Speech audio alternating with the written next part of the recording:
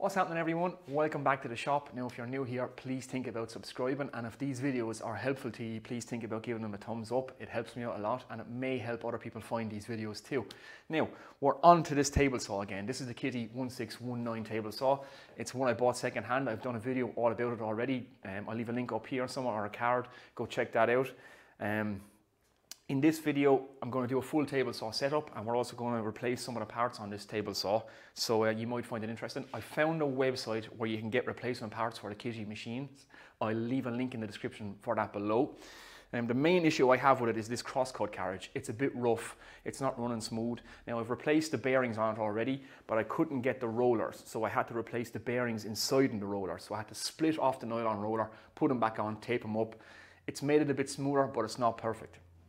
Now, the rollers themselves, I also found on that website, the replacement ones, but they're 26 euros a piece, and I'm not paying 26 euros a piece for nylon rollers when you can get them online for a couple of euros. So I've got an alternative from Amazon. Again, I'll link that in the description below. If you're thinking about buying one of these machines, this particular cross-cut carriage is also on the Kity spindle sander. So it's the same cross-cut carriage that's on most of the Kity machines.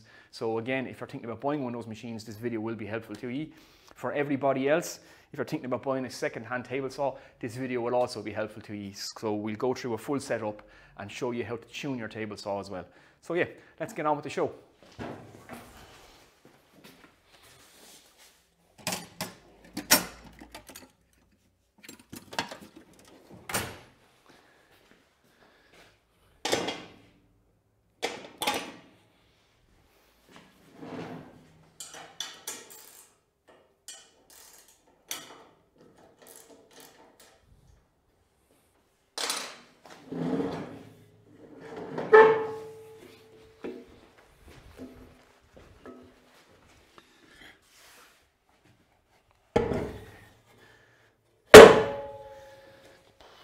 Okay, we have the cross-cut sled off the carriage now, and it's on the table here. Like I say, I've replaced most of the bearings already. The bearings on it are just standard bearings, so there's two types. We have 6200s and we have 6202s. Now again, most bearings will just have numbers on them. Most bearings, unless they're an odd size, will just be off-the-shelf items. You'll get them in most engineering shops, or you'll get them online. All you need to do is just get the number of the bearing and you can order the part. Like I say, 9 times out of 10, it'll just be a standard bearing, an off-the-shelf item. Now, the particular rollers had 6200 bearings inside in them, but it's a manufactured item with a particular size nylon wheel around it, which is not available off the shelf. So those things you will have to search online. Now, I've found an alternative for them, which we have here. Let's get the camera to focus on that. There you go. So this is one I found on Amazon. These were 14 euros for 4, which is a big difference between 26 euros for 1. Now, they're 40mm outside, a 10mm diameter hole in the center, which is exactly the same as the rollers that are on this particular sled. However, they are thicker across this way. So I might have to do some foiling on some of the parts just to get them to fit. But hopefully they should be good.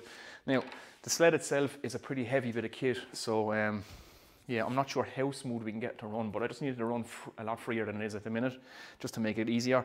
I reckon it's somewhere in the region of 25 kilos, so it's a pretty substantial bit of cast iron top on this thing, you know. So these machines were well built. The older machines generally were a lot better built than the newer machines.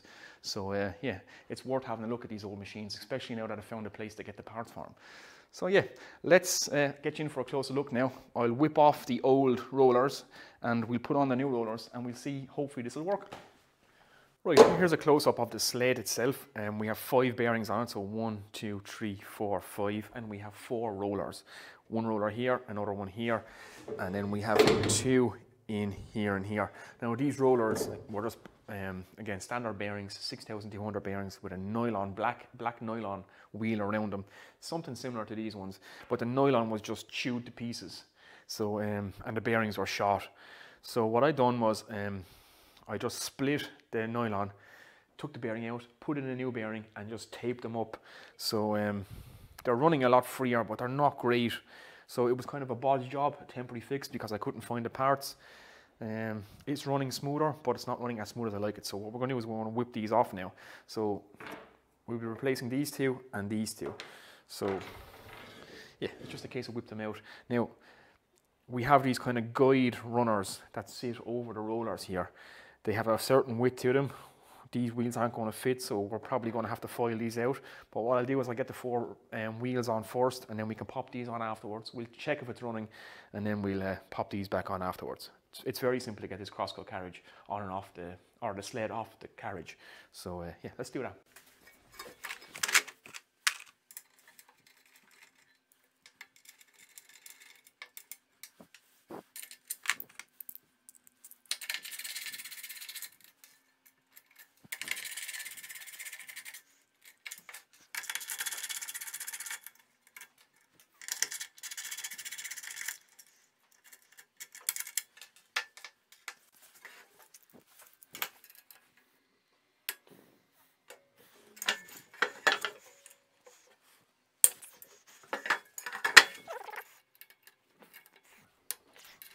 Okay guys, we've got the rollers off there now. These are the particular offending articles that I was telling you about.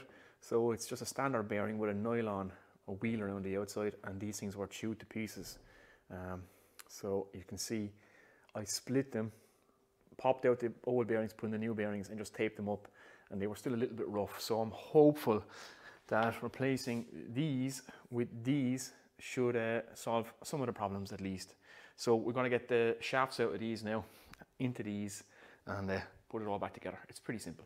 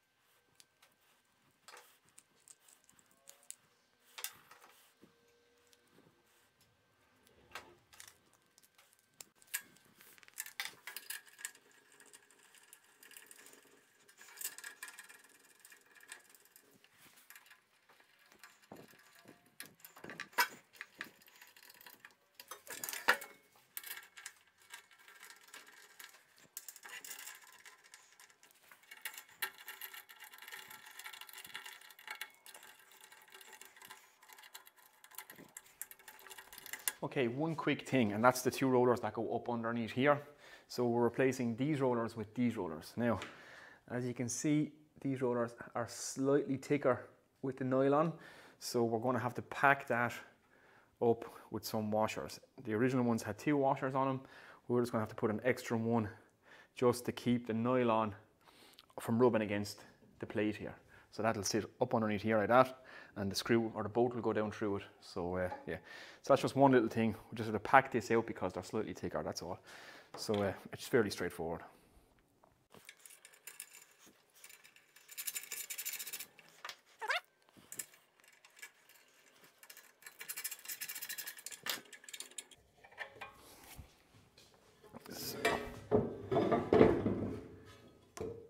You can just about see the 2 of them. We've one in here, one in here. They sit on the opposite side of the crosscut carriage to this roller here. So they're able to spin freely enough there now, which is good. So now let's take this back to the carriage and see if it rolls.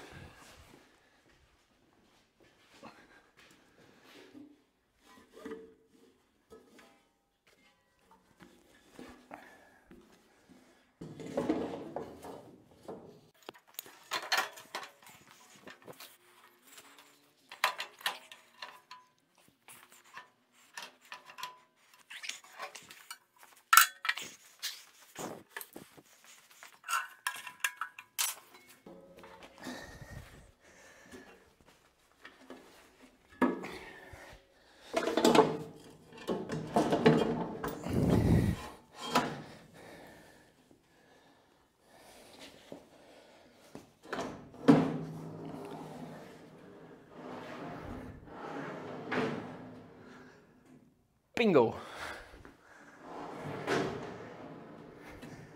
That is absolutely beautiful. We have a little bit right there that we need to adjust, so we'll find out what that is.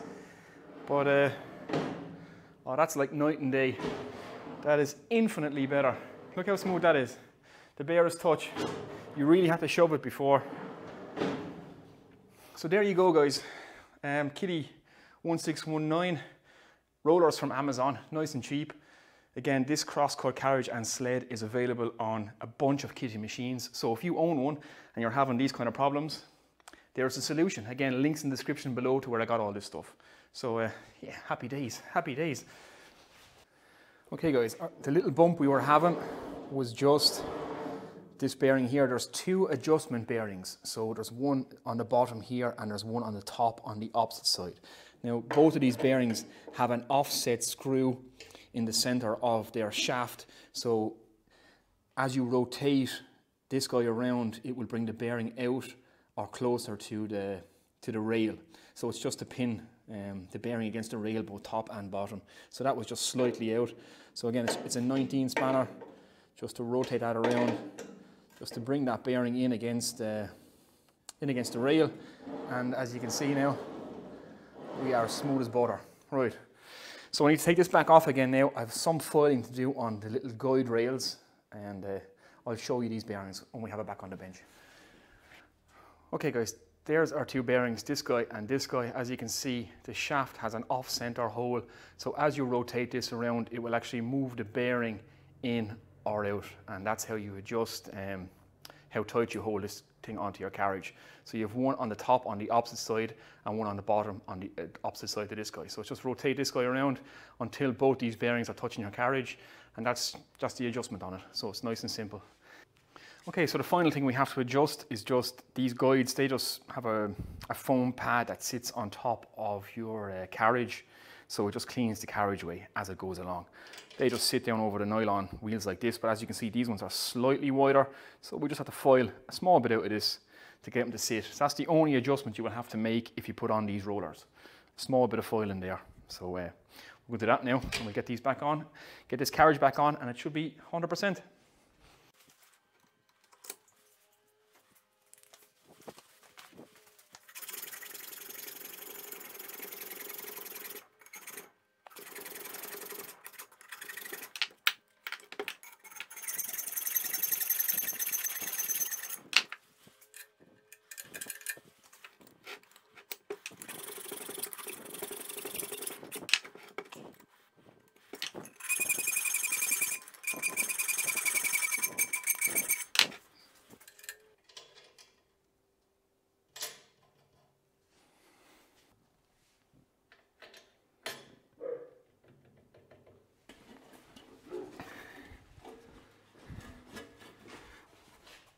God, this thing is heavy.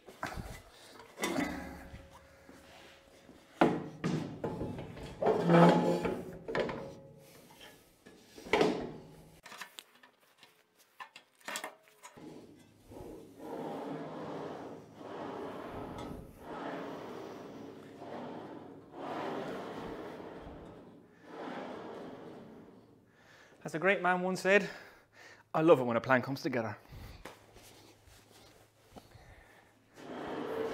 It is a thing of beauty. Right guys, now that we have our crosscut carriage running sweetly and all sorted out, I'm going to take you through a quick table saw setup. So just something for you guys to look out for. What we'll need for this is just a combination square, an engineer square preferably if you have one. These things are fantastic, these level boxes. I highly recommend it if you're getting into woodworking and you're working with machines, get yourself one of these. They're a great little tool and they're so easy to use. And then all we need is some sort of paste wax just to do the deck. You can buy machine wax. So yeah, that's all you need, just to rub it down and ensure that everything glides over it perfectly. So what we're going to check for is ensure that our blade is exactly at 90 degrees. To check it again at 45 degrees, it's the exact same procedure. And then we're just going to check, make sure that we are exactly parallel with our guide rails. So that's all we need to do to check our blade. And yeah, hopefully everything will be okay on this machine. I've put a new blade in it. I've already set it up, so I'm going to show you guys how to do that now. Let's get on with it.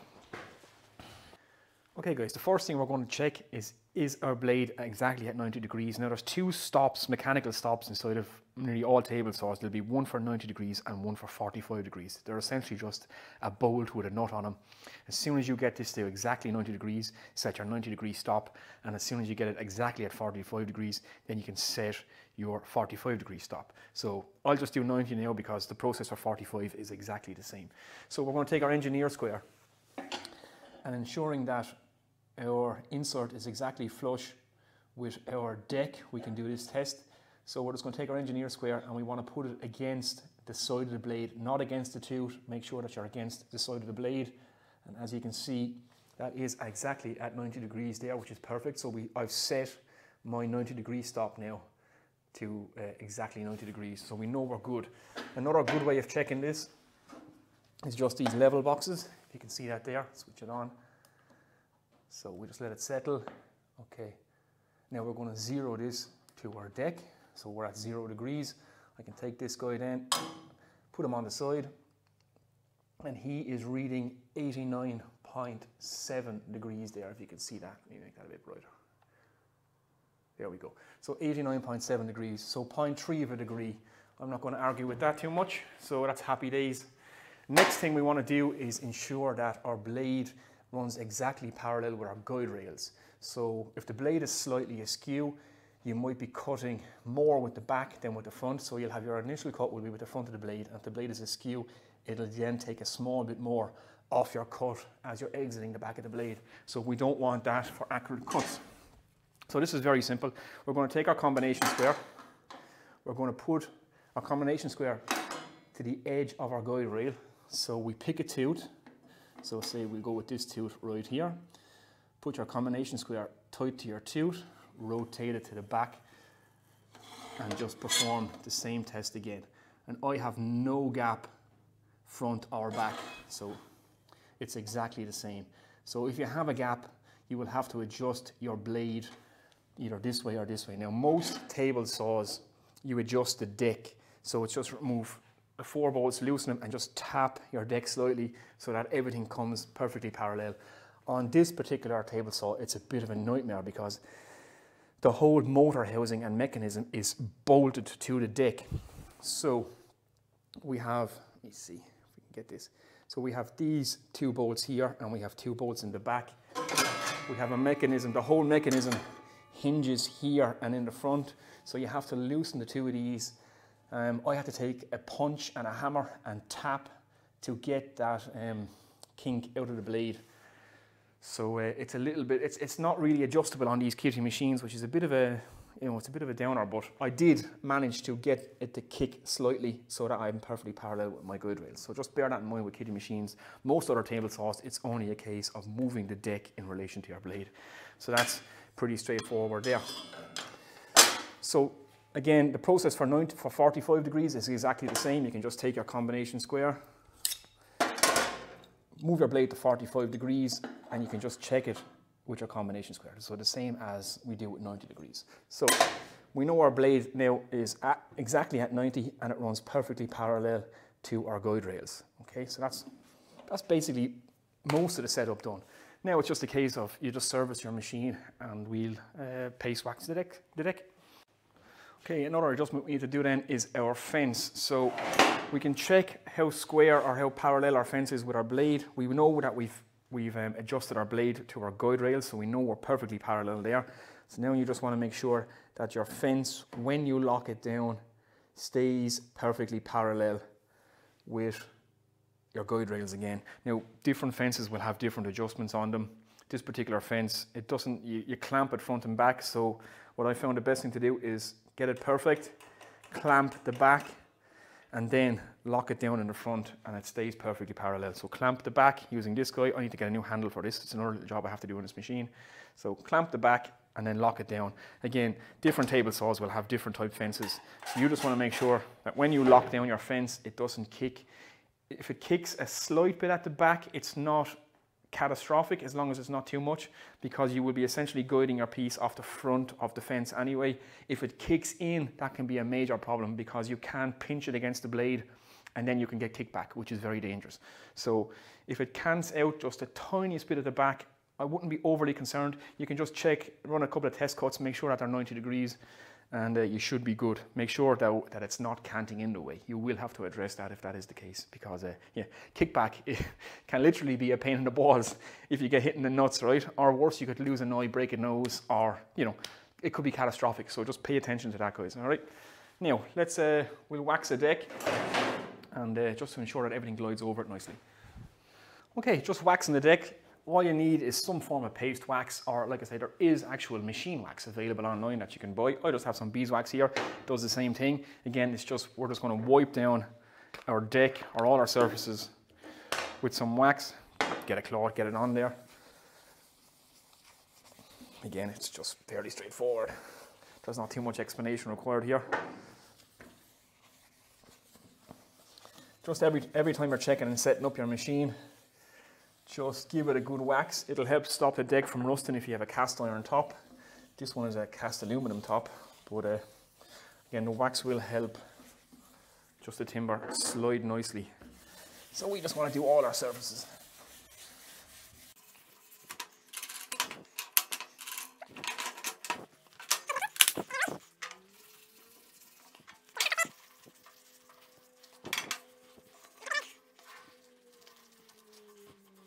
And there we go. It is literally that simple.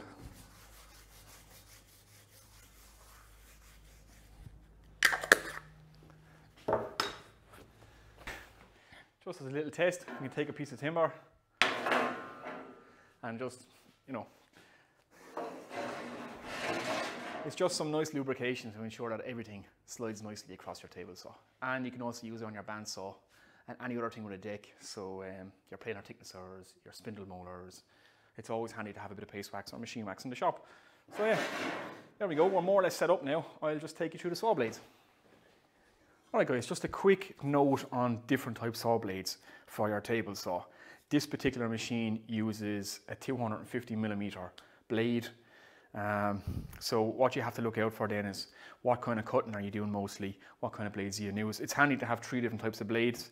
So you'll have like a 40 tooth, a 60 tooth and an 80 tooth. So your 60 tooth is like your all-rounder, it's your general purpose blade. Again, this machine is unplugged from the wall, so don't worry. So you'll have smaller gullets. It can do rips and cross cuts, but if you're doing a lot of rip cuts, long boards, you would want to put in a 40 tooth with larger gullets just so it can clear the material quicker. These can clog if you're doing a lot of rip cuts. If you're doing fine work or finishing work, if these are your finished cuts you want to make, then you would want something with like an 80 tooth. So this is a fine cut saw blade. Again, just for finishing work. Yeah, there's not really much more to it than that. You have your rip saw blade, your fine finish blade, and your general purpose all around 62 blade. And you can see, whatever your saw is, get the right size, ensure you have the right diameter hole in the center. If it has a brake system, you can get ones with 2 holes either side of the center that the clamp actually goes through. So just check that, make sure it's the correct saw blade for your saw, and it helps to have an option for all your different types of cuts. So yeah, rip saw, general purpose, and a fine finish saw blade. Yeah, that's fairly straightforward. Right guys, there we go. That's my Kity 1619 table saw, my second hand, fairly beat up and abused table saw, which is now running sweet as a nut. So yeah, if you're thinking about buying a second-hand table saw, just do a bit of research online. Make sure it's the saw for you. Make sure that you can get parts for that particular saw. I didn't do that before I bought this. I kind of just went out and bought it, and I had to do the research afterwards. But luckily enough, I was able to find solutions online for this particular machine. So if any of you guys are looking at a Kity 1619, parts are still available for it. The rollers from Amazon work perfectly. As you can see, that crosscut carriage is sweet as a nut. So again, like I said already in the video, that crosscut carriage is on a few different Kity machines, so it's on their spindle sander as well, I believe. And yeah, that's it. So if this content has been interesting, please again hit like and hit subscribe. There will be more of this kind of stuff. If you have any questions, any comments, just leave them below. I will get back to you. Anything you think I should be doing or that I haven't said, just let me know and I'll address that. If you wanted me to do an in-depth review of this particular saw, I can do that as well, just as soon as I've got a couple of weeks work under it and I get to understand the ins and outs of it myself. I can do that video if that's something that interests you. So yeah, there you go. Fairly beat up table saw, now running sweet as a nut. So there is options available for you out there if you're on a budget. So long as you're willing to put the work in, you can get a really nice table saw. Yeah, I've been John McGrath. This has been my YouTube channel. So we'll see you in the next one. Take it easy, guys.